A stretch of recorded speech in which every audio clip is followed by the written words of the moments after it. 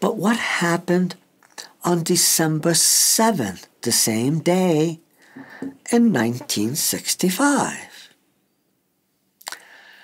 It was another shock for the Orthodox world. That's when every Orthodox Christian had their spiritual bank deposits, the spiritual wealth, were drained from them, and they didn't even know it. The spiritual wealth that they had disappeared. The grace that was in the Orthodox Church was forced away, and the people did not know it. They were hoodwinked by these wolves in sheep's clothing, by these scoundrels who decided that they are going to do what they want. They're going to do what they want because they think that they have the freedom now to dominate the teaching, the tradition of the Orthodox Church. What makes them think so? Because we are bishops, they would say. We are patriarchs, they would say. I'm a patriarch of Constantinople. I'm the patriarch of Antioch, of Jerusalem. I'm Greek, or I'm an Arab, or I'm Russian. I could do whatever I want. How's that possible? I'll explain how it's possible. Because if you did what they did on December 7, 1965, if you did that in Byzantium, you couldn't have gotten away with it. But now,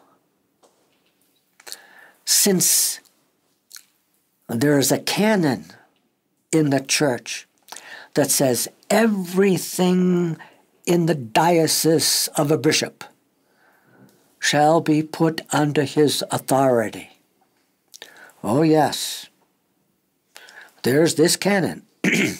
So these scoundrels said everything has to be in our name. And so everybody apparently listened to them. They demanded that. So everything was underneath their name. But they did something horrible. They fell away from the church. They became ecumenists. In 1965, December 7, they left the church and hoodwinked everybody. And if anybody wanted to leave, sorry, if you left, you leave by yourself. You leave with nothing.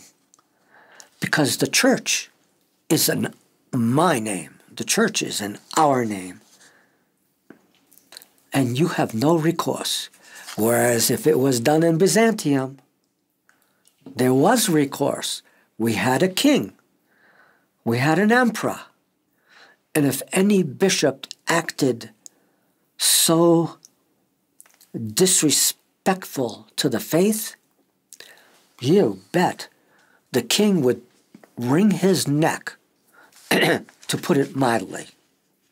So bishops wouldn't act so horrible to the people. They wouldn't dare,